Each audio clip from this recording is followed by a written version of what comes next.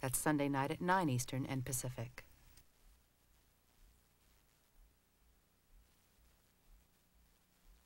The Honorable, the Chief Justice and the Associate Justices of the Supreme Court of the United States. Oyez, oyez, oyez. All persons having business before the Honorable, the Supreme Court of the United States, are admonished to draw near and give their attention, for the court is now sitting. God save the United States and this honorable court. This is America and the Courts, C-SPAN's weekly look at the federal judiciary. In this edition, a federal court examines the issue of term limits for state legislators. The oral argument before the 9th U.S. Circuit Court of Appeals in San Francisco Chronicle's legal affairs writer, Harriet Chang. Harriet Chang, legal affairs writer for the San Francisco Chronicle. In about 15 minutes, our audience is going to see oral argument in a case called Bates versus Jones, and it has to do with Proposition 140 here in California. What is Proposition 140? Well, Proposition 140 was passed by the state of California, the people of California, in 1990. It basically imposes a lifetime ban on state legislators, everything from assemblymen, state senators, as well as 11 statewide political offices. It has been challenged in state court, and now it's being challenged in federal court. It survived in the state court, and we'll see if it survives in the federal court. That's 1990, so it's been around a while, but why is it still under challenge? Well, it's been under challenge because, as everything in the courts go, it goes very slowly. The California Supreme Court actually upheld it in 1991. There was a question as far as whether it upset the balance between the legislature and the governor. What it does is it limits state lawmakers to either 6 years or 8 years maximum, and that's it. It's a lifetime ban after that. So we are now starting to see it hit in 1996 and in 1998. What happened was the California Supreme Court upheld it in 1991. They said there was, you know, it served a good purpose as far as uprooting a lot of the entrenched bureaucracy, and they felt that there were too many legislators who had too much power to run again, and it was basically, it was a very good public interest as far as getting rid of a lot of these politicians. By what margin did it pass in the first place? It passed by a 52 to 48 margin. Is there any sense here that the courts feel under any pressure, as you observe it, to support what the people have voted on? Is there a legal issue that goes over and above the popularity of this? Oh, absolutely. I think you'll see there's a different approach by the courts, however, in this. When the California Supreme Court upheld the Prop 140, they said that that was a court that was very reluctant to overturn any initiative. A lot of times they acknowledged the public interest and the public will and what the public wanted, and the public wanted to get rid of a lot of the incumbents. But we had a decision that was, so we had the California Supreme Court decision. The U.S. Supreme Court refused to take up that decision, and they let it stand. So then you had, in 1996, Tom Bates, an assemblyman from the Bay Area, who sued in federal court and said, this is unconstitutional. By imposing a lifetime ban, it is such an extreme measure that we feel it violates the federal constitution. So you had a federal judge this past April rule that it was unconstitutional. It was such an extreme measure. Now, she acknowledged that there is a public interest here, that the public will was to uproot some of the entrenched bureaucracy. But what the federal judge said was, you know, there are other measures you can take besides a lifetime ban. So she also acknowledged the public will, but she said, you know, you can meet that public will by other means. And who was that federal judge? That was Claudia Wilken, who is relatively new, but she was one of those who was actually supported by all the other judges on the court, which is very unusual, and she's moving up very quickly. And you told us who Tom Bates was. Who's Jones? Jones. In Bates v. Jones. Oh, Jones. That is the one of the sponsors of the bill. Who is going to hear this oral argument? It'll be a three-judge panel of the Ninth Circuit Court of Appeals, which is, so they're hearing the appeal from Judge Wilkins' decision in April. There are three judges on this panel. One is Judge Sneed, another is Judge Reinhardt, and the third is Judge Fletcher. Judge Sneed is considered a conservative. Judge Reinhardt, you may have heard, his name is Stephen Reinhardt. He's from Los Angeles. He has his wife is associated with the ACLU, and he's the one that wrote California's right to die decision, which the U.S. Supreme Court just overturned. The third is Betty Fletcher, and she is the mother of Willie Fletcher, who was nominated for the federal court, and then we got into the little nepotism question that arose in Washington. She's also considered a liberal. How big is the Ninth Circuit? It's the biggest of the circuits. It's 9 western states, Guam, Northern Mariana Islands. Geographically, population-wise, it's the biggest. In fact, there is now a move in Congress that, to try to split it up. There have been prior attempts, but they've all failed. I don't know if this one will succeed either, but it is unquestionably the largest, and it has been a trendsetter. It's also been behind many controversial decisions. We're talking about term limits, so what are the national implications for this if the term limits are upheld? Well, if they're upheld, this is becoming a part of a national movement that started with Oklahoma in 1990, and several other states have followed. If they are upheld, California is one of the few, though, that has lifetime bans, and that is, I think, about 6 other states also have similar bans, so it could have that impact. But remember, we're only talking about state lawmakers. We're not talking about congressional, and the U.S. Supreme Court has already ruled on that. Is there a possibility that this case will get to the Supreme Court? Oh, yes, absolutely. I'm sure it's inevitable. However this court rules, that whoever loses will go up to the U.S. Supreme Court. And then what are the legal implications of a Supreme Court ruling? Because you said they've already ruled on term limits. What would they be ruling on in this case? They'd be working on they'd be ruling on state term limits. What they ruled prior in 1995 was on congressional, and the U.S. Constitution specifically sets out the criteria and the qualifications for U.S. representatives, but they didn't touch state term lawmakers. So that's going to get into, that's going to be a big decision, obviously, whenever it comes down. So if one's trying to anticipate what the U.S. Supreme Court might do, you'd look to see other instances of lifetime bans on term limits.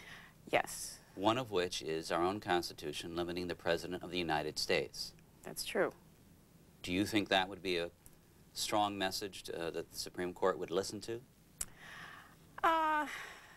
It's hard to say. It's really hard to say. I mean, you can also take the other side, and they said, well, they struck down the term limits for the congressional representatives. So you can take it each way. This is a very hard court to read. As you can tell, in the last term, there were a lot of 5-4 decisions. So, but for California right now, it's going to have, things will have to move very quickly, obviously, because we're having, 1998 is going to be a big year in California. Well, in this oral argument, which is coming up in a few minutes, who starts first? It'll be the plaintiffs, the appellants, who start first. And I believe, I just want to make sure about that, the one who's bringing the appeal. Well, actually, that might be the state. You know, I'm going to fudge on that for now. But when the first speaker gets to speak, how long is it? It's roughly about half an hour. And is there a question period that goes on with this too? Oh yes, they'll be jumping in and probably interrupting them, and you'll probably get an idea how the 3 judges are going to lean which way or the other. And the total length of this oral argument is what? It's about an hour. After the oral argument, about how long do you think before there'll be a ruling? Well, you know, it can be months, it could be years. However, this is an unusual case because this is on an expedited pace. The judge who ruled, that ruling by Judge Wilkins was only in April. Now, usually the Ninth Circuit can take a long time before it actually hears arguments and makes a decision, but they recognize that this was on an expedited schedule. You have to remember, we've got, by 1998, you could have all 120 state legislators out of office. And so there's going to be statewide elections next year. There's going to be financing, fundraising, campaigning this fall. You have to file by February. So it's all a very tight schedule. So I would anticipate we'd have a decision in a few months. Are there any polls that indicate whether there is more or less support for term limits since 1990? Actually, there was a poll that was taken in California and found that there was still support for term limits. How long have you been covering the courts? About 15 years. And how long with the Chronicle? 10 years. As an attorney, you are an attorney? Yes. Did you ever practice? No. Has the legal training helped you in your reporting on lawyers in the courts? Oh, I think it's definitely helped. I think it's a lot of times you'll have lawyers who will go out of their way to try to explain things, and if you're on a deadline and you have like in half an hour, you say I'm a lawyer, and they'll breathe a sigh of relief and skip on to their point. I think it also helps because you have to simplify things so much in the law, but you don't want to simplify them so that you get things wrong. And the law is full of subtleties and what you emphasize and what you don't. So if you have that legal background, I think it gives you a little more confidence. Can you talk a little bit about some of the other cases that you've covered that we might have heard about? Well, I recently covered the civil trial of O.J. Simpson. You might have heard about that. Which was very interesting. You know, you can cover the California Supreme Court, the U.S. Supreme Court, but there's still nothing quite like the drama of a trial. And unlike the criminal trial, in which I covered some of that, the civil was more of a pure trial in which you saw the arguments, you saw the power of rhetoric and the power of legal reasoning, and then you felt the drama of a verdict. And I don't know if you've been in a courtroom recently where you hear that verdict. There's nothing like that. It's very exciting. And it was pretty exciting, I'll tell you that night. Another case? Let's see, I don't know if you heard about the sexual harassment case, the record-setting verdict against Baker and McKenzie, which is the world's largest law firm. And there was a secretary who filed suit and in San Francisco, and that was a couple of years ago. And there was a partner who was a great rainmaker, very successful, and apparently he had sexually harassed 6 other women, and there was a record-setting verdict of $7.2 million against Baker and McKenzie, which was enormous. Executions. We've had 5 in California since the death penalty was reinstated in 1977, the first being Robert Alton Harris. I don't think there's anything. I remember in April of 1991, 4 days before he was to be executed, we walked into a federal courtroom, expected this 3-judge panel of the Ninth Circuit to say, go ahead with the execution. What happened was one of the judges came back on and said, I'm staying this execution. There was nothing quite like that. It took off. I mean, there was an enormous scramble, and essentially it gave Robert Alton Harris an extra year of life. Back to Bates versus Jones, what should we be looking for as we watch the oral argument?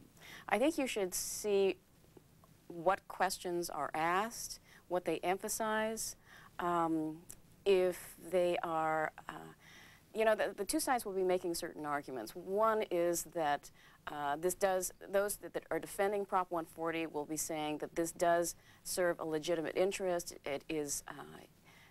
Basically, this is the best way to fulfill those interests of getting rid of politicians, showing that they have too many perks, too much an advantage, and that the power of incumbency is just too great, and this is a way to kind of get the political flow going. On the other side, you'll see the arguments that this has upset the balance, it's unconstitutional because voters have a right to vote for who they want, and this violates that right, and as well as politicians have the right to run for office. So, and you'll see as far as whether the judges start asking, well, are there other alternatives besides a lifetime ban? So I would ask them what they hone in on their questions, because that'll be the biggest tip for you. Well, you'll be there and you'll be writing a story about it. Probably. And how will you focus the story? Will it be on what is said by the lawyers or what is said by the judges, or both? Probably both. I mean, usually, you know, in oral arguments, they have their own, each is different. And it depends on the lawyers and it depends on the judges. But the judges will dictate how things go. It depends on how persuasive the arguments are by the lawyers, and also what the judges want them to emphasize.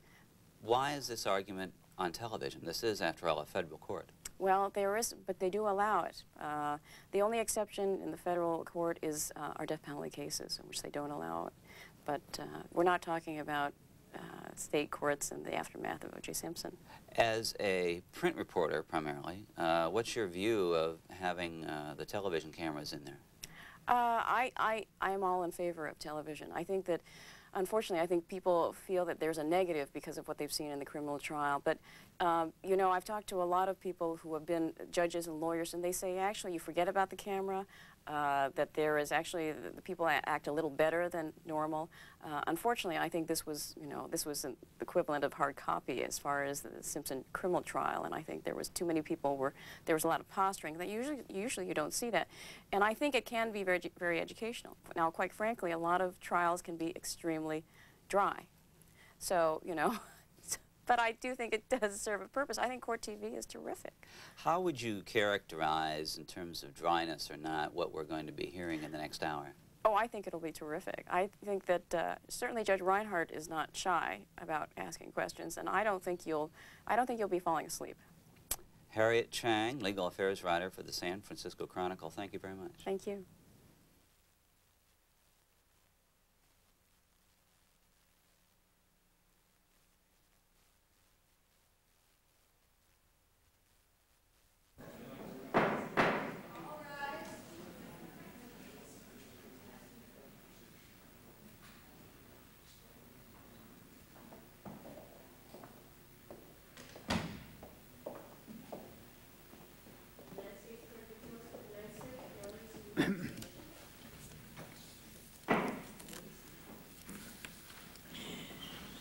We'll now hear argument in Bates against Jones.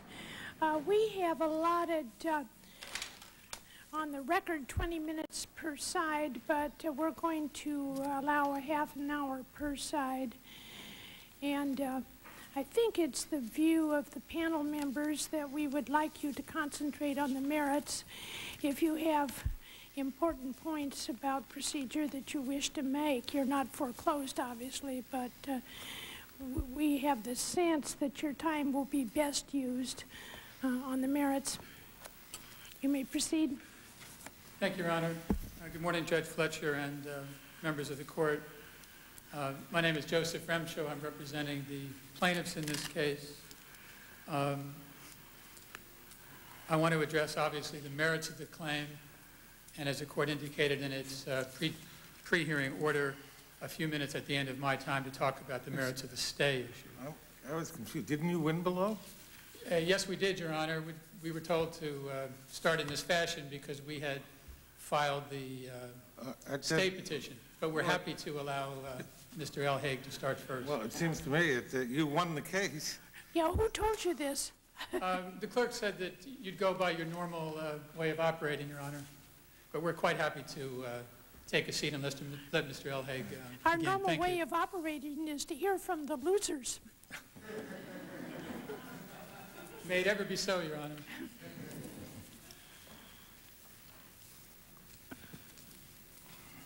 May it please the court, my name is Einar Elhague. I represent, along with co-counsel Linda Kabadic, the Secretary of State in this matter. Representing the defendant interveners will be Deborah Lefetra. We will be allocating 10 minutes of our time to Ms. Lefetra and reserving 3 minutes for rebuttal. Your Honors, every appellate decision to consider the issue whether term limits violate the First and 14th Amendment has concluded that they do not. The Supreme Court in Moore concluded that the issue did not even raise a substantial federal question.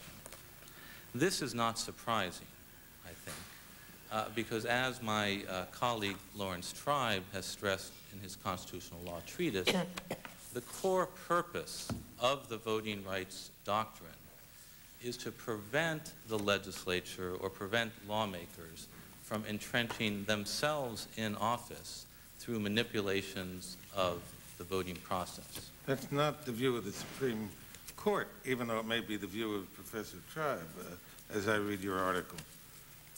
As I read your article, the Supreme Court concluded that term limits struck the court as patently undemocratic. The Supreme Court in Thornton concluded that the qualifications clause of the United States Constitution did include that view that that any qualification, any restriction on who voters could vote for conflicts with the rule that their desires should be completely unfettered. But the Supreme Court did not say that the First and 14th Amendment would be violated by term limits. Indeed, they very much disclaimed any such notion, saying at the end of their opinion that, of course, any qualification, for example, one might note a minimum age, a residency requirement, any qualification for office does preclude the voters from voting for whomever they please, but it was not their province to decide the merits generally of such qualifications. In that case, because they were deciding under the Constitution a federal question, they didn't have to decide the question of whether a state provision would be unconstitutional. That was not their province in that case. But I think, as you accurately stated, they proceeded from the assumption that term limits are patently undemocratic. And as you said, what really seemed to motivate the court was a broader premise. The democratic principles give voters an unfettered right to vote for whomever they please, as you characterized their views. Yes. Well, I'm glad that you're closely reading my article. Well, not as closely as I would have liked. I wish we'd known you were going to be here. We would have given you a better welcome. Yes. Well, I hope that further time will allow you to read another portion of the article that specifically notes that I say the Supreme Court would, of course, recoil from the application of this to state qualifications or state term limits, because that would conflict with its precedent on the matter. And it would really be an extraordinary revolution for the court to say that it was a general democratic principle preventing states from adopting any qualifications for state office. That would conflict with the Burdick test, which itself suggests that any reasonable, non-discriminatory restriction on who voters can vote for is constitutional. It would certainly turn on its head all the doctrine about special deference having to be paid to state qualifications. And if there was any ambiguity about it, it was certainly resolved by the Timmons case, which came after the Thornton case, and reaffirmed the general voting rights doctrine still provides that reasonable, non-discriminatory restrictions, even though they prevent voters from voting for particular candidates, are not by that deemed unconstitutional. In fact, I think actually... do you regard the opinion of Justice Kennedy in the Thornton case as supporting your position? I do, Your Honor. Kennedy echoes a lot of what the Supreme Court said in terms of not deciding the merits of the question, and that there are many good things one can say about term limits as well. They just weren't the things that were considered by the framers who drafted the original qualifications clause. But Kennedy is also crucially concerned with state sovereignty and about the division of sphere between state sovereignty and federal sovereignty. Here, of course, we have a state qualification imposed on state office, so the value of sovereignty strongly favors upholding it. But even the majority's view, I think, actually supports our position in this case as to sovereignty. Because what the Supreme Court ended up saying was that the part of an entire government could not alter the qualifications of a legislature representing the whole of the government. That is, a state could not alter the qualifications of federal legislators. And that was a point of view that Justice Kennedy picked up on, stating that there was a federal citizenship aspect of the Thornton case that persuaded him to go. Well, here there's an element of just that argument in the plaintiff's case, because they're saying that dissenting districts, because some districts didn't vote for term limits, should be able to alter the qualifications that have been set by the state as a whole when the state voters decided to enact term limits. So certainly if a state, which is actually a sovereign entity, cannot do that to a federal legislature, a district cannot alter the qualifications of a whole when a district is not even a cognizable legal entity. Go ahead. Perhaps you ought to address the 14th Amendment arguments that are being employed mainly by your opponents. Yes.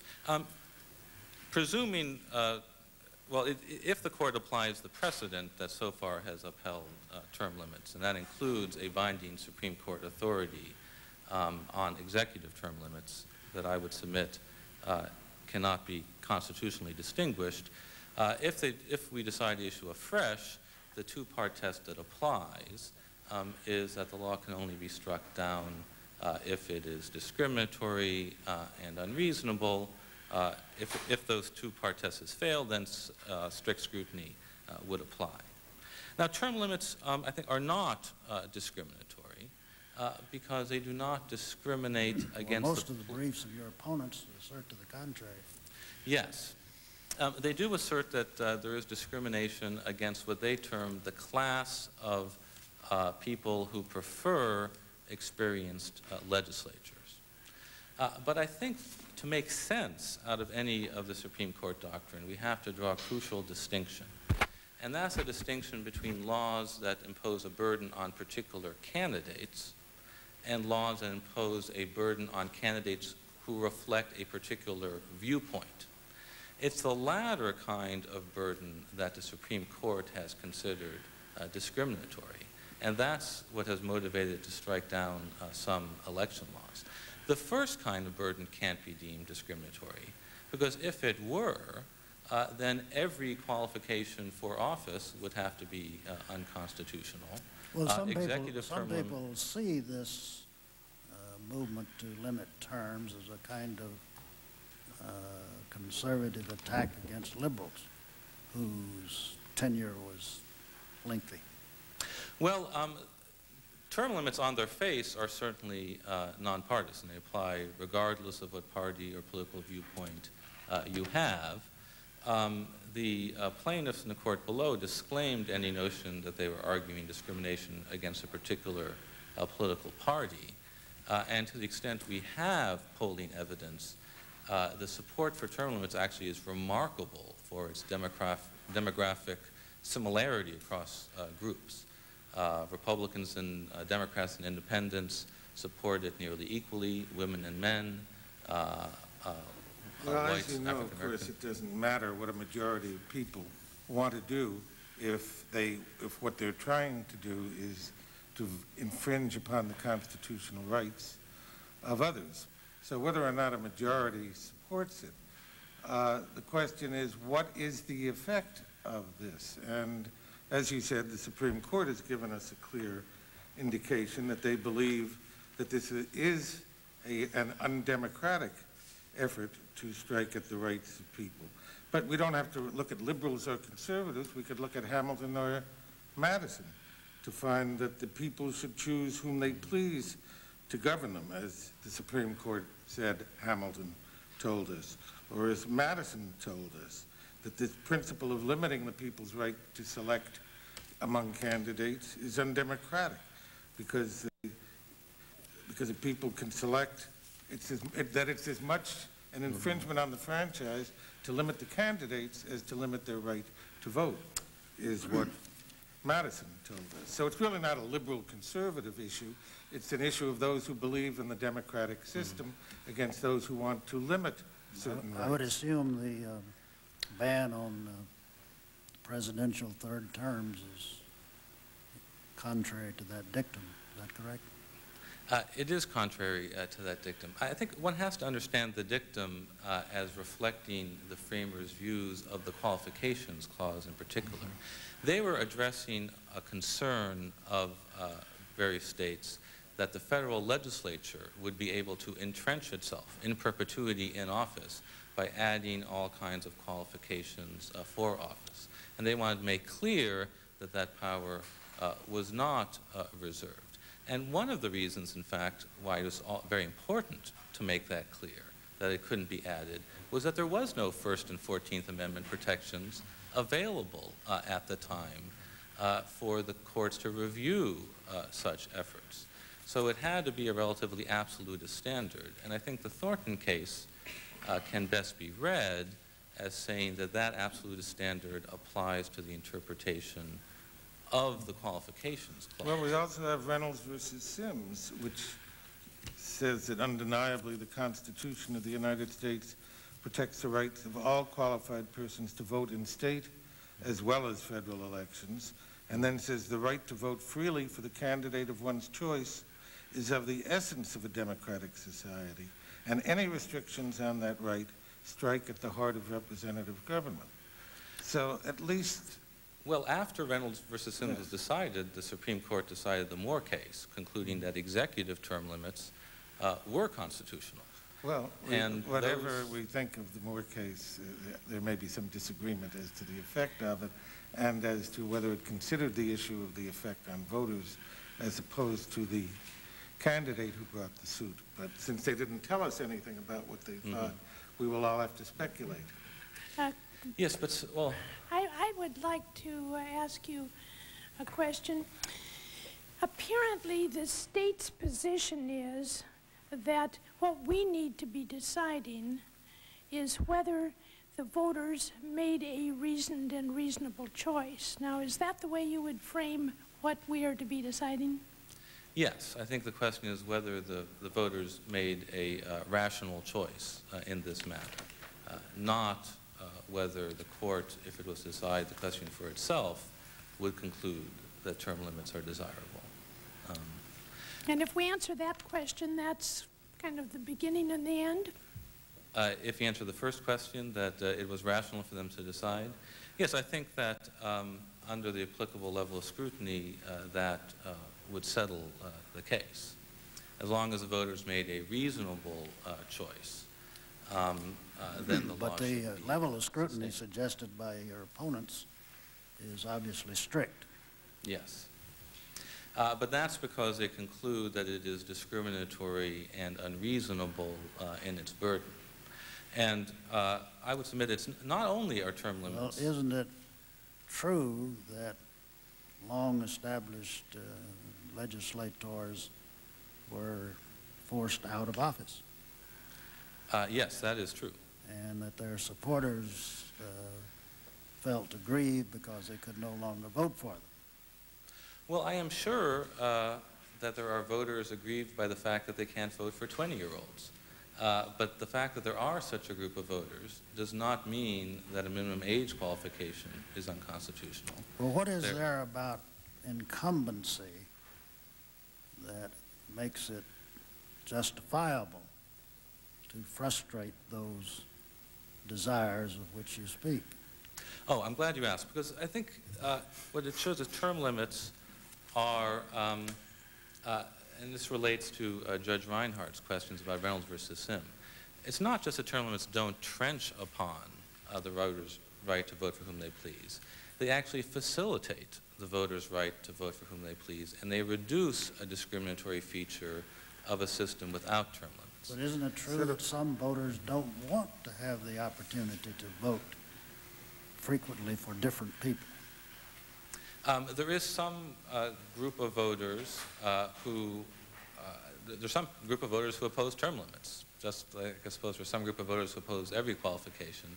But that doesn't mean... Your argument is that they make it more, it makes it more democratic because it equalizes the opportunities and that the incumbents have an unfair advantage and therefore people have a fairer opportunity to vote?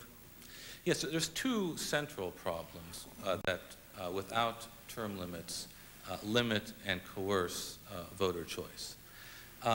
The limitation comes from the fact that the enormous name recognition advantage of senior legislators creates a huge entry barrier. I was going to ask, would you also propose that movie actors be banned because they have an unfair advantage, or that athletes, like the quarterback of the Buffalo Bills or the star of the New York Knicks, or a B movie actor who's known fairly well in the state of California, don't they have an unfair advantage over the other contenders for that office? And shouldn't we? An excellent question. Oh, good. I think we have to distinguish between the name recognition that uniquely inheres in office and other forms of name recognition.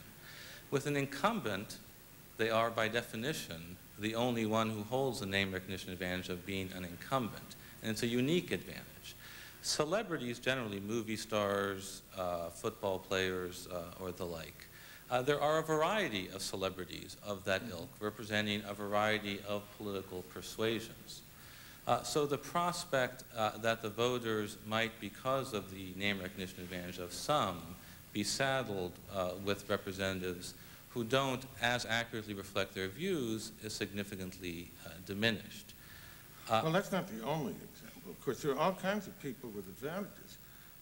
People who run for office with a lot of money have the opportunity to get very well known, better known than their opponents. I mean, how are we going to get this level playing field where only the non-entities or the unknown people or those people without any experience have an opportunity to compete? Perhaps by shaking the dice every now and then. Well, I thought of that idea of a lottery. Wouldn't that give you the fairest representation? No, I think that that would preclude any voter choice among the candidates. Now, I think if you had some restriction on... What about people with high IQs? Don't they have an advantage over people who aren't as smart? Again, they have an advantage, but it's not a unique advantage. Why isn't it unique? There are peoples of all political stripes with high IQs. There are people of all political stripes who are incumbents. But for each district, only one.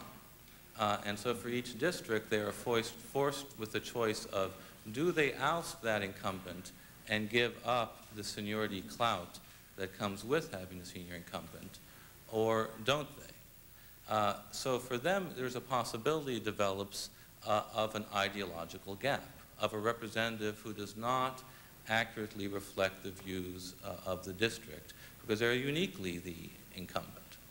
And if they gave up, if they decided they'd gone too far, they wanted to give up their incumbents. They would face I don't understand the argument, really. Being a Californian and having been represented by Ronald Reagan, George Murphy, Pierre Salinger, having almost been represented by Michael Huffington because he had a tremendous amount of money. It seems to me a lot of our representatives, senators, governors, are people who have had a unique advantage and who were the only people in that race who held that advantage and were there because of it. And I don't understand why the advantage of being an incumbent. I don't know why then you shouldn't be an ardent supporter of term limits. Right. Well, often I have wished.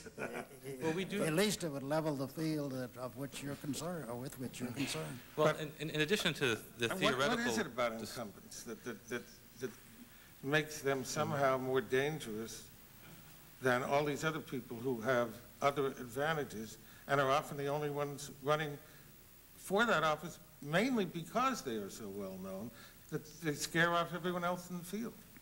Well, I think actually often celebrities and the wealthy pose the biggest challenge to incumbents, and precluding them might further entrench incumbents. But the special thing about incumbents is that they have had experience working the legislative rules, making contacts, and have a lot more influence within the legislature.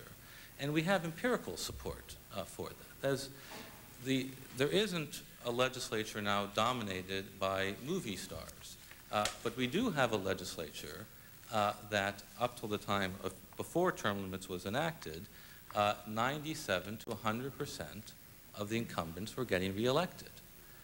They had, as the district court found, a large incumbency advantage. In fact, plaintiff's expert testified there was 10 to 16%. The district court also found that these incumbents were rarely challenged in primaries and often went unchallenged in general elections as well. So it's a real empirical problem. And it's a problem that since the enactment of term limits, the undisputed evidence is there has been a change. The vote advantage of incumbents has declined from 10 to 16% to 4 to 16%. The reelection rate has sharply declined, and the number of challengers has increased, and the number of uncontested elections has decreased. The real dispute, I think, here is not about these core facts. The dispute is about what we conclude or what we infer from those undisputed facts. You know, I don't want disagree with all of the wonderful studies that you cite and the marvelous experts who are mainly professors who tell us how life works. Plaintiffs professors, I should add. Well, they're no more impressive to me than any other professor. Don't speak too harshly of professors. I was one for many years. Some of them graduate to be good jobs, the way you do the public service. But, and some lawyers do likewise.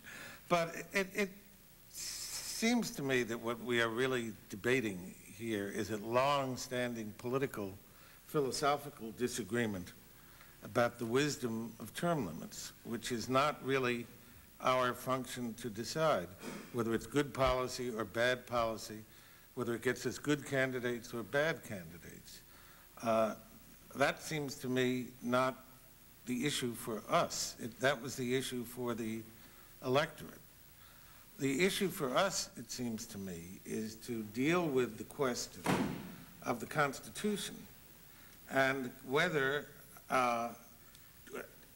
it seems to me there are two very important rights, one on each side. What I said to you before about Reynolds versus Sims, saying that any limitation on your freedom to choose your representatives strikes at the heart of representative government. At the same time, you can find in Gregory versus Ashcroft the statement that the authority of the people, of the states to determine the qualifications of their most important government officials is an authority that lies at the heart of representative government. So you have, from the Supreme Court, you have statements on both sides that we're dealing with a very important right of the state to regulate its own governance.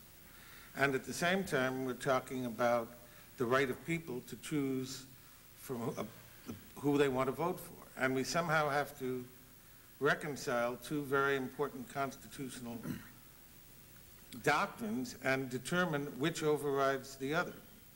Well, I think they're not as inconsistent as they might seem, because often restraints on, apparent restraints on choice make choice freer for the system. Well, that sounds like the argument that the Supreme Court rejected in Buckley versus Vallejo, which is if we just reduce the speech of some people, it will make the speech of other people heard better, and that, they said, is contrary to the heart of the First Amendment.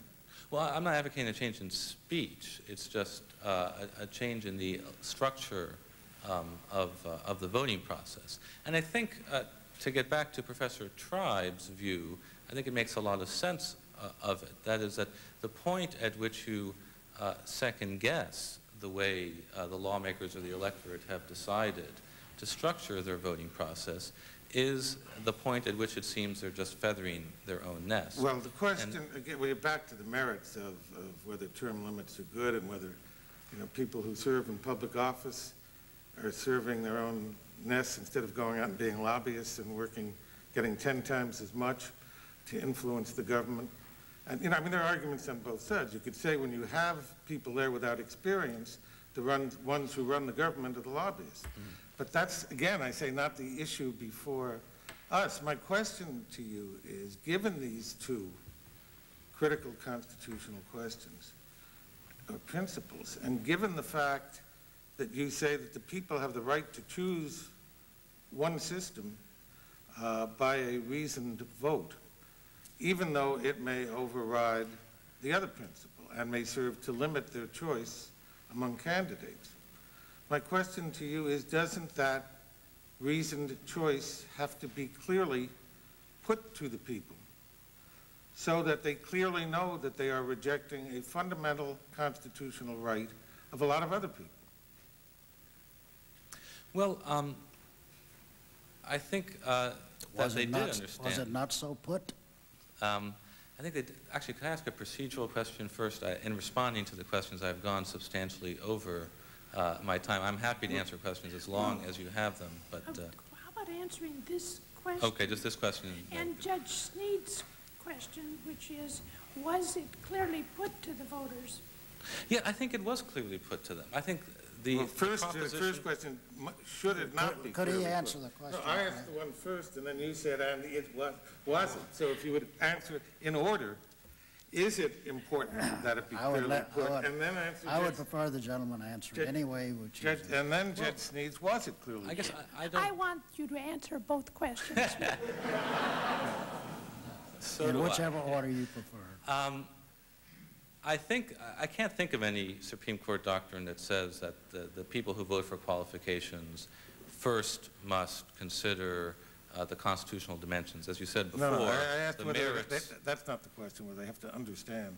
Question is, must it be clearly put to them so they understand not the constitutional dimensions, but what they're voting on? Well, I think it was clear what they're voting on. No, that wasn't the question. The question is, must it be put? No? Must it be clearly put to them so that they know what they are voting on, so that they know they are adopting these term limits for life?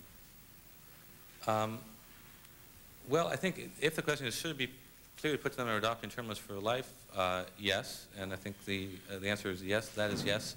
And the answer to Judge Sneed's question would be yes, it was clearly put to them. That's fine. That answers the question. Thank you, sir.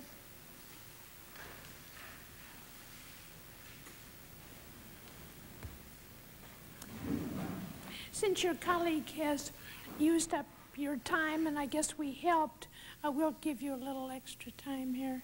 Thank you very much, Judge Fletcher. May it please the Court, I'm Deborah LaFetra, representing the proponents of California's term limits law. I think the crux of this case is the severity of the burden, and this goes to Judge Reinhart's question of what is the effect of this? Well, let's look at what is the effect of this. In one district, over the course of 50 years, there will be a maximum of 6 individual state senators who will not be able to run under the term limits law. In a single assembly district, over 50 years, there will be exactly a maximum of 8 individuals who could be termed out under this law. And so in a single district, over 50 years, there's 14 people total affected. This is not a severe burden on the voters in those districts. Well, you're speaking maybe about a burden on the candidates rather than the voters, isn't that right? No, Judge Fletcher. What I'm referring to is when the voters go to the ballot and they want to vote for whomever they choose, they are restricted in a number of ways. They cannot vote for felons. They cannot vote for people who have not lived in the district for less than a year. And they cannot vote for a senator who has served more than 2 terms after 1990, or an assembly member who has served for more than 3 terms. So there are all sorts of restrictions. My point, Your Honor, is that unlike the felon law, which restricts these people from voting for literally thousands of felons in a single district, this law affects 6, a maximum of 6, assuming there's no retirements, there's no indictments, 6 people over 50 years. And then plaintiff's expert Jacobson came on and said, well, how many more people? Who would get the opportunity to serve in office because of the term limits law?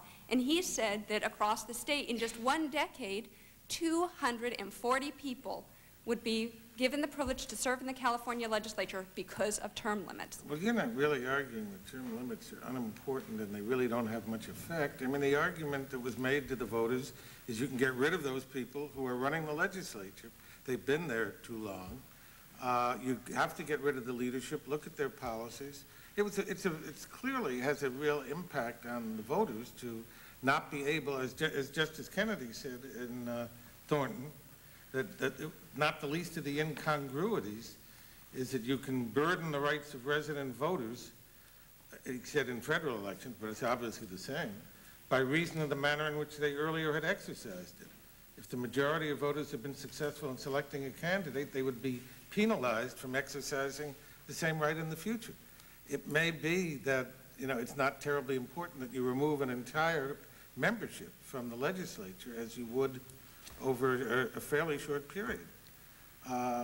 But I don't see how you minimize the effect. There may be very good arguments for this, but to say it's unimportant, it doesn't really affect the voters to say they have to turn out their entire legislature. Your Honor, in no way did I mean to suggest that term limits are not important. They are extremely important, and they are important because they increase competition and political opportunity. And the Supreme Court has consistently stated through Anderson, Monroe, Lubin, and Clements that the availability of political opportunity is the touchstone for these ballot access voting rights cases, and they do merge the two. And so what term limits do is they create this tremendous opportunity, not only for people to serve in the legislature, but for people to run to serve. When we look in that's a very good argument for voting for term limits. Your Honor, it is also a very good argument for the constitutionality of term limits because it goes to the burden. And while we've been talking about sort of the policy areas involved with term limits... Well, let me ask you the same question I asked the professor. Isn't that the same Buckley versus Vallejo argument? Yes, look at what it does for other people. We're limiting the rights to vote for these people, but look how it expands the opportunity for others, which is what they said with the First Amendment in Buckley versus Vallejo. If we only limit the rights of some people to spend money, then other people will be able to be heard. And the court said, that's not the way the First Amendment works. Isn't that same argument true here? No, Your Honor. The argument here is the argument that came out in Burdick and in Rodriguez. When we talk about the right to vote, maybe it would be helpful just to define exactly what that is. And Your Honor got to that to some extent talking about Reynolds. But what the right to vote is the right to vote on an equal basis with everyone else in the jurisdiction for any qualified candidate. And Reynolds in no way suggests that the right to vote encompasses the right to vote for an unqualified candidate. Burdick specifically rejected that. Because in Burdick, which struck down a ban on write-in voting, told lots of people they couldn't vote for whomever they wanted to, whomever their first choice was. And Timmons, which is just a few months ago, came back and said the same thing. So you don't get your first choice. Well, you can find someone else. Didn't Timmons say that somebody who was on the ballot couldn't be on the ballot twice? What Timmons said is that a political party who wishes to have somebody as their nominee cannot have that person as their nominee if they are somebody else's party nominee. Because the voters already have the opportunity to vote for that person. That looks at it from the candidate's point of view. No, from the voter's view. The voter has the right to vote for that person. Right? Then let's back up to Burdick, which makes the point very clear. Footnote 10 in that decision states that, referring to the dissent's apparent assumption that people have the right to vote for whomever they choose, the majority says that is, and I quote, simply wrong. That has never been the law as far as these ballot access cases are concerned. And so this restriction is certainly within the people's rights to enact. Looking at California history, we look back, and in 1966, through initiative, the voters chose to professionalize their legislature. 24 years later, they decided they were unhappy with that to some extent and modified it. And they modified it. Didn't the term limits case explain all of those cases, including Burdick, and saying that all our prior cases are regulatory elections, they regulate the manner of the election, they don't exclude candidates from ballots? Your Honor, that was in reference to cases about Article 1, Section 4 of the U.S. Constitution. No, but this is when they described the prior cases, and they said they were not substantive qualifications rendering a class of potential applicants ineligible for ballot positions. Isn't that what the court said in the term limits case? Your Honor, that can only make sense if it talks about things like the petition cases and the nominating convention cases. It doesn't make sense to apply that to cases that involve other status-based qualifications. Well, I'm not here to say the Supreme Court decisions always make sense. All I said is, isn't that what they said? The Supreme Court said in Thornton that it was not resolving the debate on term limits. It was not our province to decide that. The Supreme Court noted that more than half the states had enacted term limits, and they did not presume to say anything about those. Well, it wasn't a decisive vote in Thornton, and to repeat what I mentioned earlier, cast by Justice Kennedy, and his was bottomed on the notion that it was an impairment of federal citizenship to permit a single state to impose a term limit on senatorial candidates who were serving in the United States Senate. Yes, but this is a federal matter that requires a consistency within the states. That's absolutely true, Judge Sneed. And Justice Kennedy also said that the Constitution created a legal system unprecedented in form and design, establishing two orders of government, each with its own direct relationship, its own privity, its own set of mutual rights and obligations to the people who sustain it and are governed by it. And we mesh this with the Rodriguez case, which says that the people can set the qualifications on their own legislators. We mesh it with Gregory v. Ashcroft, which says that the right to the states to establish qualifications has force even against the proscriptions of the 14th Amendment. And that's a quote. Well, you know, the Supreme Court just said you can't set qualifications against the prescriptions of the Fourth Amendment, which seems far less basic, doesn't it? Your Honor, the essence of this case under the First and 14th Amendment is to look at whether the burdens on the voters are severe. They are not. They can vote for anyone on the ballot. They can vote for termed-out people for other offices. Every plaintiff in this case was able to vote in the March primary, voted in the general election. They all said who they were going to vote for. Some of them volunteered and gave monetary support to their candidates. They all voted for a qualified candidate. The people they voted for, in fact, won and are serving in the state legislature. Their voting rights have suffered absolutely no constitutional injury. As such, the state's reasons need only be reasonable and non-discriminatory, and I think Professor Elhaeg showed that that is the case. The people are entitled to make this policy judgment. Thank you, counsel. Thank you.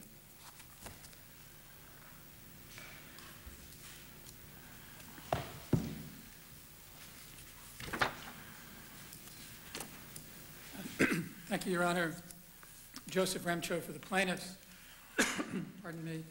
I'd like to, if I may, make some preliminary remarks with respect to the important rights that are before the court today, and then to respond to some of the issues that were raised in the discussion with counsel. In California, the point of contact between a citizen of the state and his or her state government is that person's legislator. If a Californian is unhappy with how a law works, or thinks we need a new law, or thinks that the bureaucracy is being unfair to him or her, the place that Californian goes is to the legislator. I thought it was to the initiative.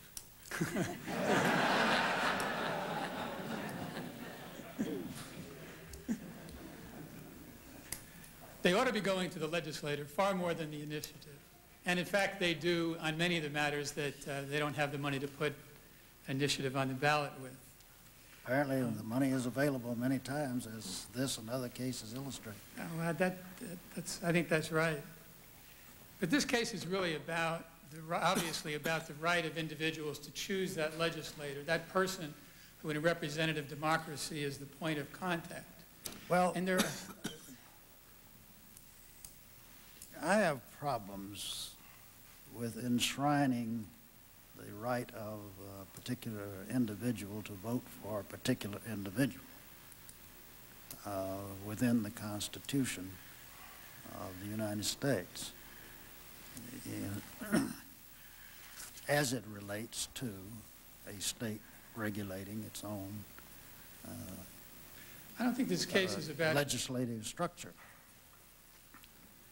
It appears to me that you've got to bottom your argument in some fashion on the Constitution of the United States.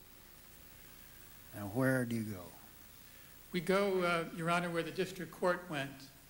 The district court bottomed her argument on 3 critical cases, as well as a number of factual findings. I want to know the clause in the Constitution. The clause is the 14th Amendment to the United States Constitution. Which clause? Article 1. I mean, the 14th Clause 1 of the 14th Amendment. And under that, the incorporation of the First Amendment? That's correct, Your Honor, as well as the equal protection aspects of that clause. Mm-hmm.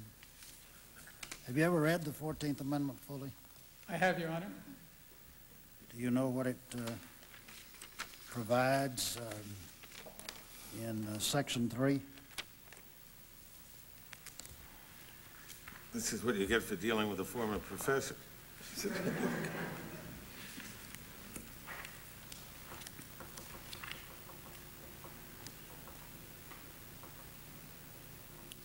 Read the first sentence. You can read it out loud. The disqualification for office provisions? Yes. Oh, certainly. That no person shall be a senator or representative in Congress or under any state, which I assume is where the court is going, who shall engage in insurrection or rebellion against the United States or given aid or comfort to the enemies thereof.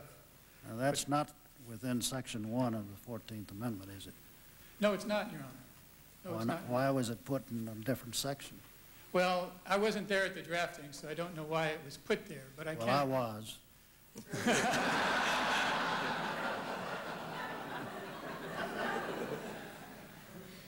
I mean by that, we think that experience I mean by that, that, to be perfectly honest with you, I've read the entire record of the enactment of the 14th Amendment, and not for this case necessarily, but I have done that.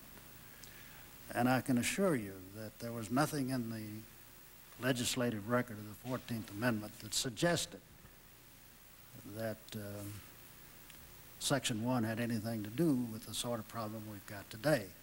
Now, that doesn't mean that it might not have. It just means there's nothing in the historical record. So we're really working with case law that has evolved out of Section 1. I have absolutely no quarrel with that. We are working with the case law. Now, if that is so, aren't there winners and losers in this battle over term limits? You represent the losers.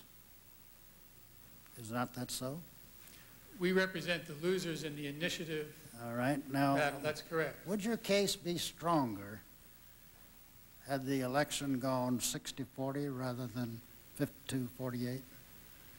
Our case, I don't think it would have made any difference whatsoever to our case, whether it had gone 95-5 or 51.1 to 49.9.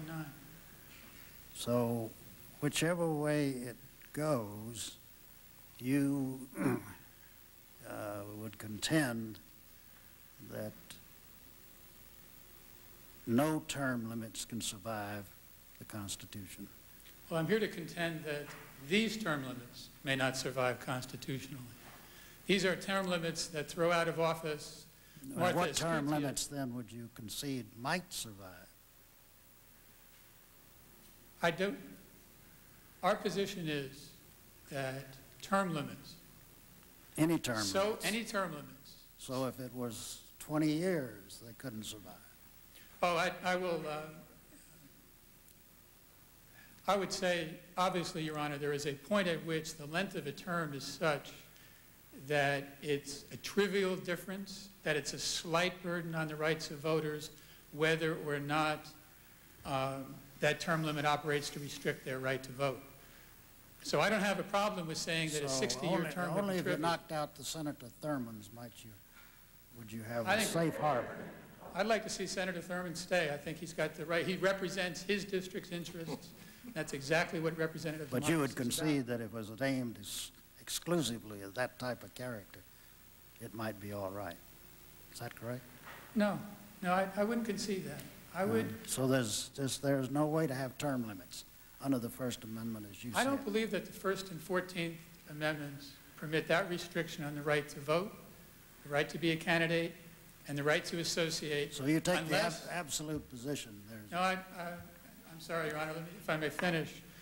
Unless those term limits, the combinations of the way they operate, the number of terms, and whether or not it's a lifetime ban, are so expansive as to make the burden on the rights of voters trivial. And I can certainly think of such a situation. So I would not be an absolutist in that sense. What situation can you think of? Well, as I said, if you had a consecutive ban that after 70 years, or 73 years, which is in other words, lifespan, a meaningless ban. Yes, I think that at some point it gets trivial, and we're not here to decide when. What we are here to decide is whether 6 years and a lifetime ban is a severe burden. Well, now, let me ask you, taking your position then as you stated it, you represent individuals who lost, they didn't want to be subjected to term limits, either as office holders or as voters. I represent some, Your Honor, who lost in that, and I also represent some who were not even of voting age or not even in the state. But no matter how, isn't it true that no matter how the case turns out, there are losers? I think that's a fair assumption, yes. And so their rights to have the kind of legislature they want would be frustrated?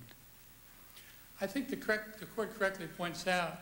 In other words, aren't they always losers, no matter how this is decided, your way or the other way? Absolutely, and I don't think the court is here to make policy judgments about winners and losers. But we must, shouldn't we, if we're deciding this kind of issue under the Constitution? No, I think what the court must do is determine whether... You're telling us that there are people who have lost something. That's right, and something very important. My response to you is, isn't it true that someone will lose something no matter how this case is decided?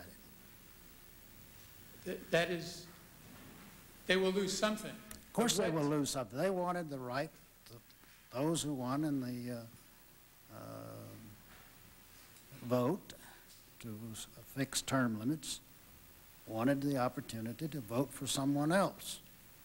And they felt that they were being stymied by the power of the incumbency. If we decide the case your way, they will lose.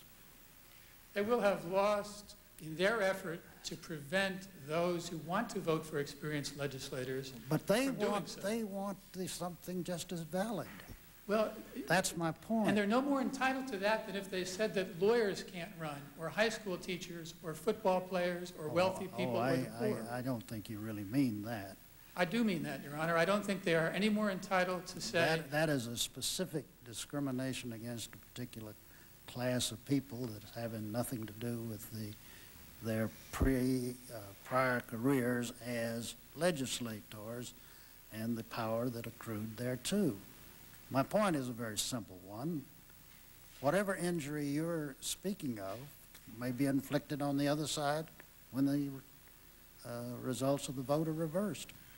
I really think not, Your Honor. I think that what has happened here is that the side that thinks that, experience is a curse and that knowledge is too much power and that we can all... California can be run by those like Cincinnatus who put down the plow and go fix government for a year and return to the farm. That those people have said... Isn't that a judgment that the people of California are entitled to make? No, they're no more...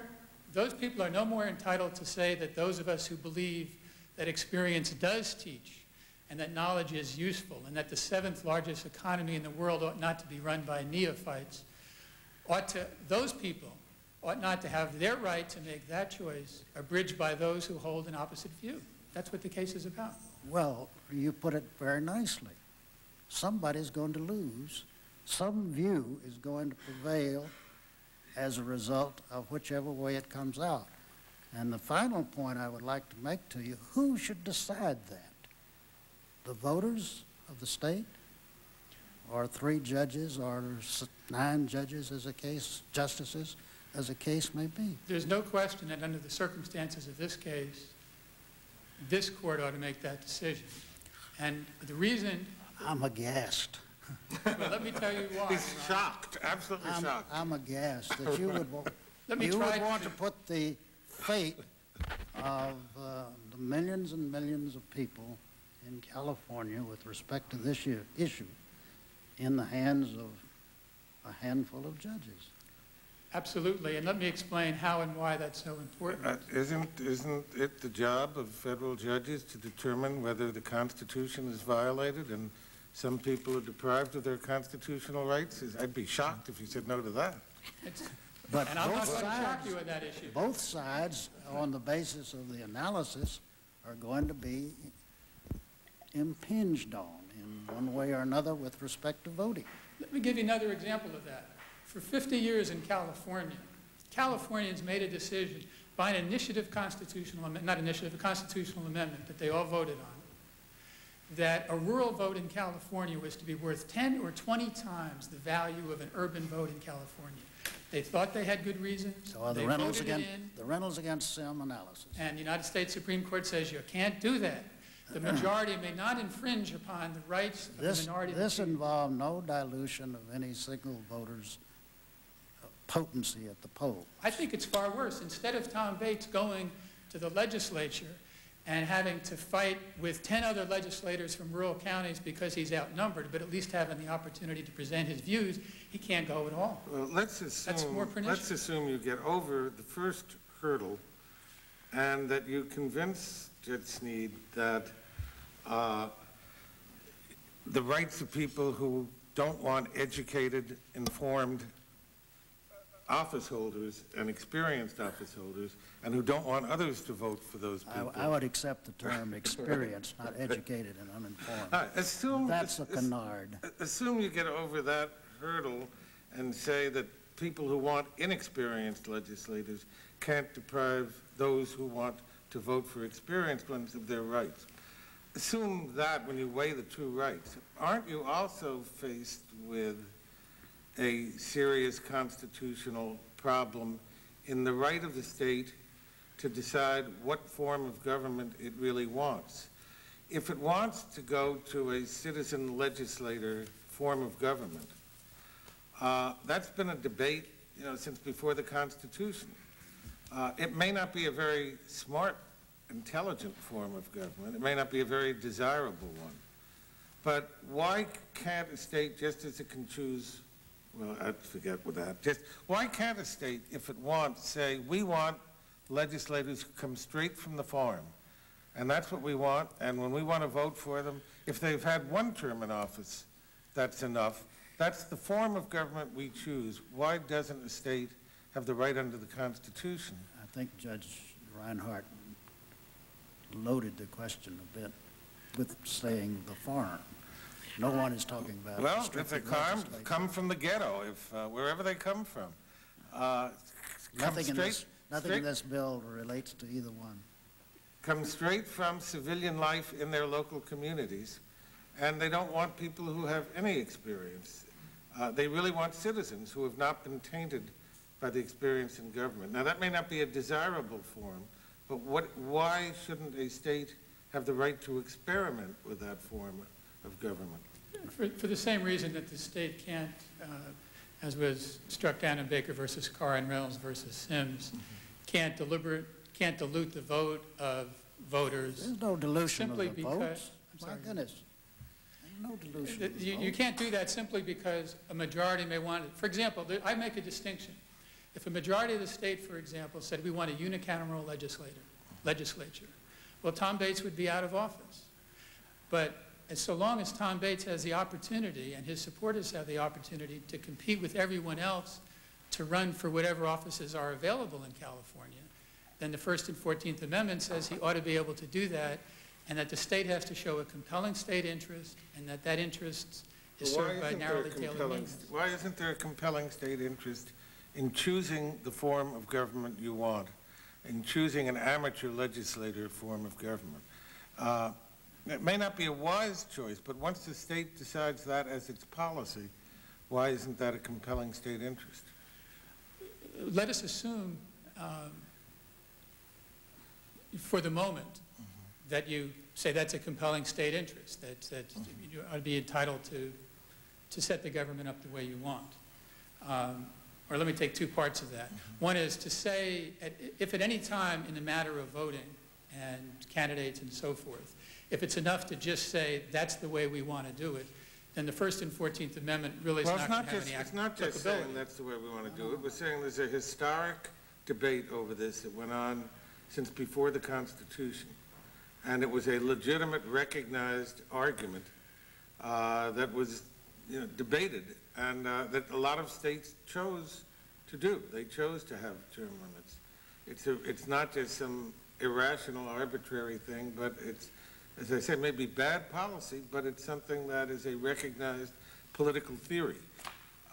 Why can't a state experiment with that political theory, or why isn't that a compelling interest that a state wants to experiment with that form of government? Because I think it proves too much to say that something, that restructuring or running the government the way you want to is a compelling interest that blanks out everything else is too much. I think the district court had it right, which is to say it is a compelling interest in the sense that you want, the state has, the right to set up its own sovereign government, but because it proves too much, it must be given deference. Well, the problem with the district but no more than deference. The problem with the district court's analysis, and we haven't even discussed that yet, is that the district court said it's not narrowly drawn or tailored to meet the problem. Well, it all depends on how you define the problem. If the problem is, forget what all these professors say about how elections work. If the problem is that good or bad, whatever it produces, the people of the state want an amateur legislator form of government, and they don't want people to serve who have served previously. Well, then there's no way to narrowly tailor that except to do exactly what the initiative does. If that's the objective and the goal, to bring about citizen government, where people who have had experience before are not eligible for the same office, how can you narrowly tailor something? I think in that case what you're doing is you're defining the objective and the goal as one and the same. So there is no room. Well, isn't that always how cases come out? Once you define the issue, don't you know the answer? I suppose that's right, and I think that this issue has already been defined by the United States Supreme Court in United States Term Limits versus Thornton, where time after time they pointed out the undemocratic nature of term limits and the fact that it does restrict within the bedrock. Within the federal context. Well, it's quite clear that that case was decided in the federal context. Quite clear.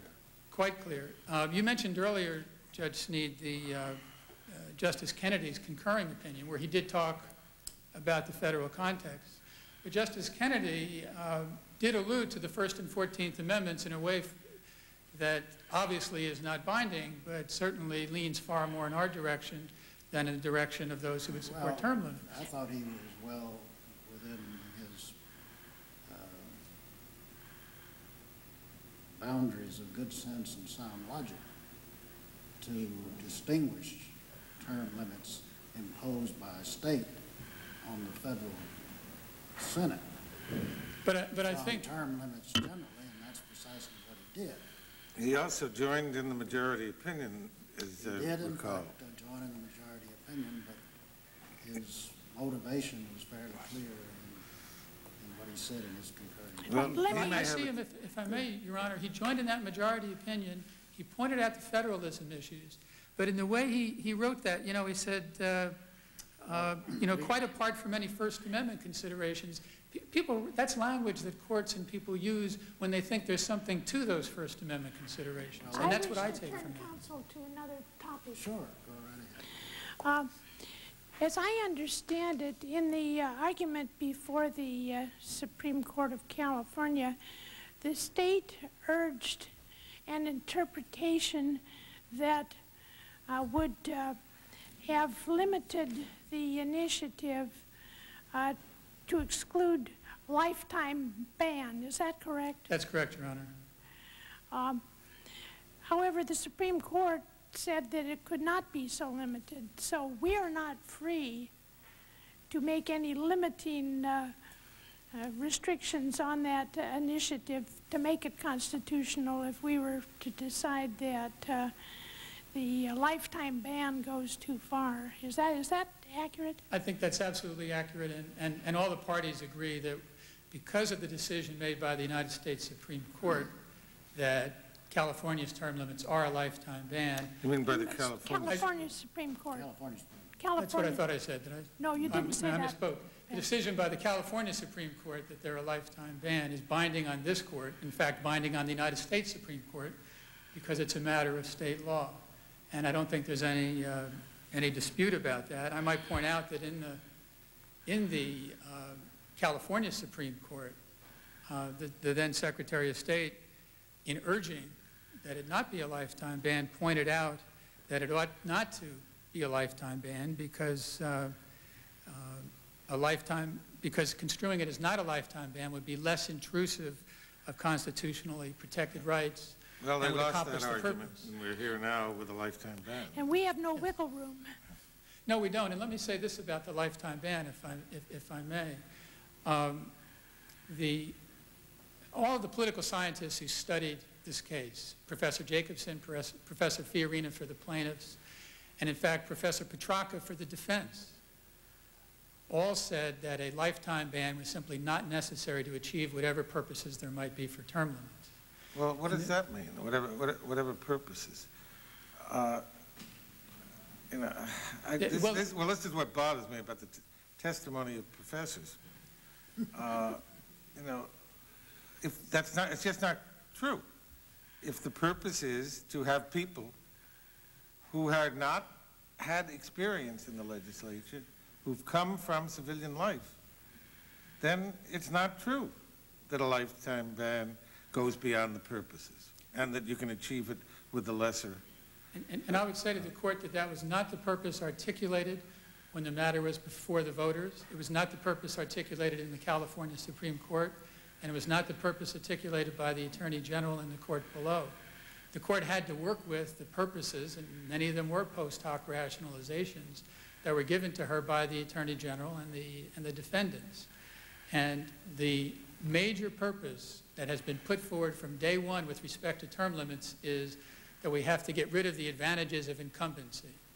And that purpose has clearly been shown to be such that term limits, the lifetime ban in California term limits, just reach too far to try to achieve, because the lifetime ban, after 3 or 4 years, after 1 or 2 terms, for example, there's very little dispute that any power advantage of incumbency, whether it's fair or unfair, has eroded. So then you have a situation in which Mr. Bates is barred from running against someone who's an incumbent, and it winds up being an Incumbency Protection Act for the new incumbent while keeping out the old incumbent and the voters who would vote for him. But the office holders do have the opportunity to run for other offices. Oh, sure, and they... many did. They had many opportunities to do other things, but the record below shows, for example, the importance not only to Mr. Bates of being in the Assembly, but to Mr. Buckhalter and others who would vote for him, because the Assembly is where he has done his best work, it's where he wants to be, it's where they want him. And that's the right that's being burdened. But the right would be burdened on the other side, as I pointed out previously, is the frustration of the will of the majority of the voters. Well, you know, that's an interesting view of the voters, though, because the other side's view of the voter is that a voter needs to be helped from him or herself, that the voter can't be trusted to vote out of office an incumbent whom they don't like. And I just think, as the United States Supreme Court said, that's fundamentally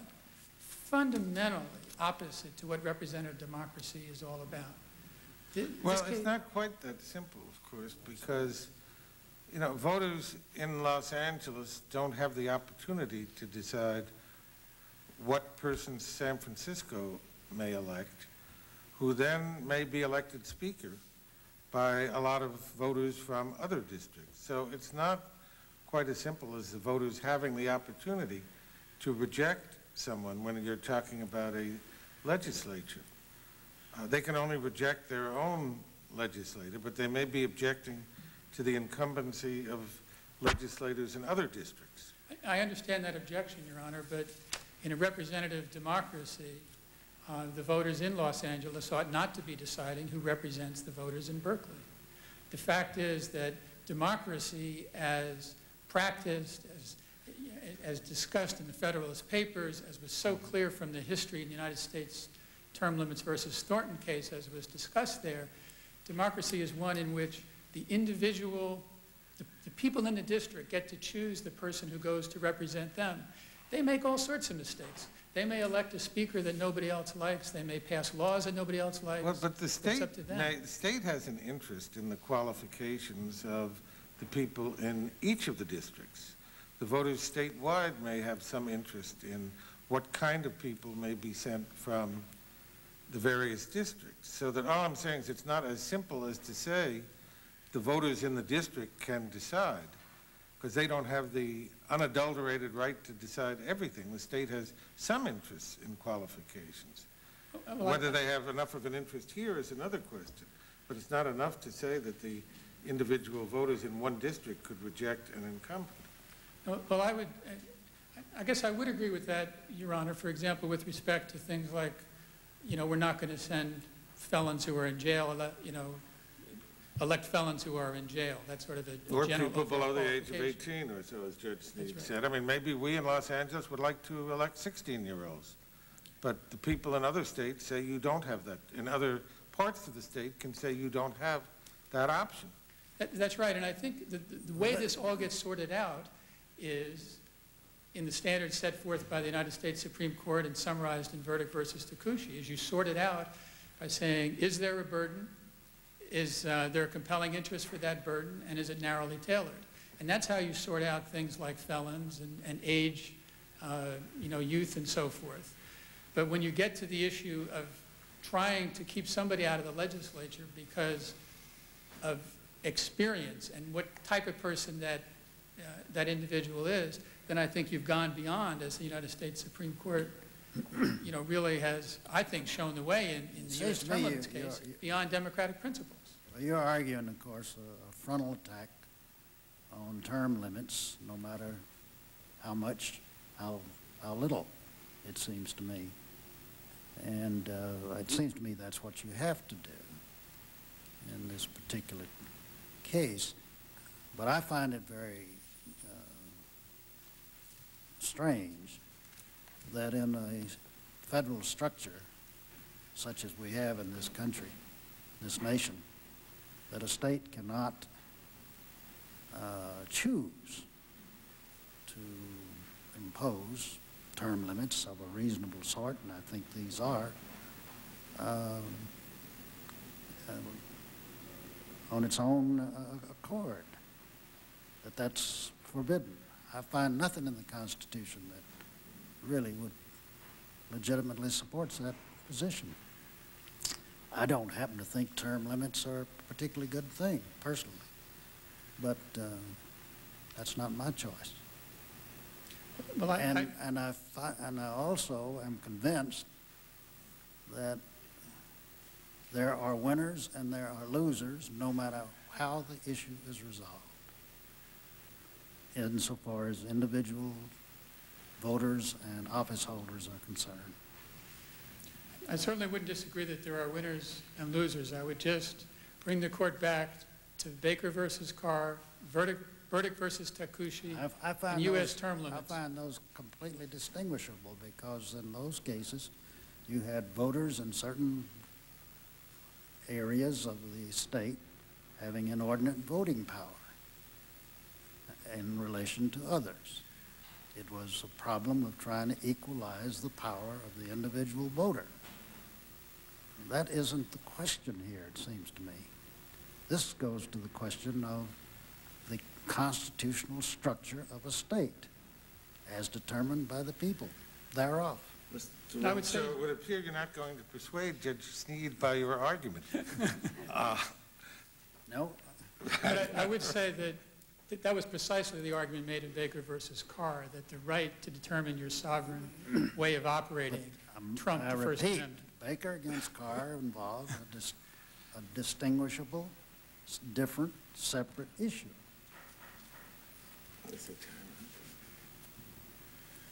I would leave it at that, and with that fundamental notion that you and Judge Sneed are in disagreement. That we are in disagreement, and that I know Judge Sneed has read the U.S. term limits case, and I understand the federalism aspects of it. But the fact is that just throughout that case is a clear message from the United States Supreme Court of the burden imposed by term limits. And I would ask this court to apply the standards set by the United States Supreme Court and to strike down California's lifetime ban on further service in the legislature. Thank you, counsel. I think we don't need rebuttal in this case, counsel. We gave your side an extra 10 minutes, and I think any rebuttal has come from the bench. Thank you. Court stands adjourned. Thank you, Your Honor.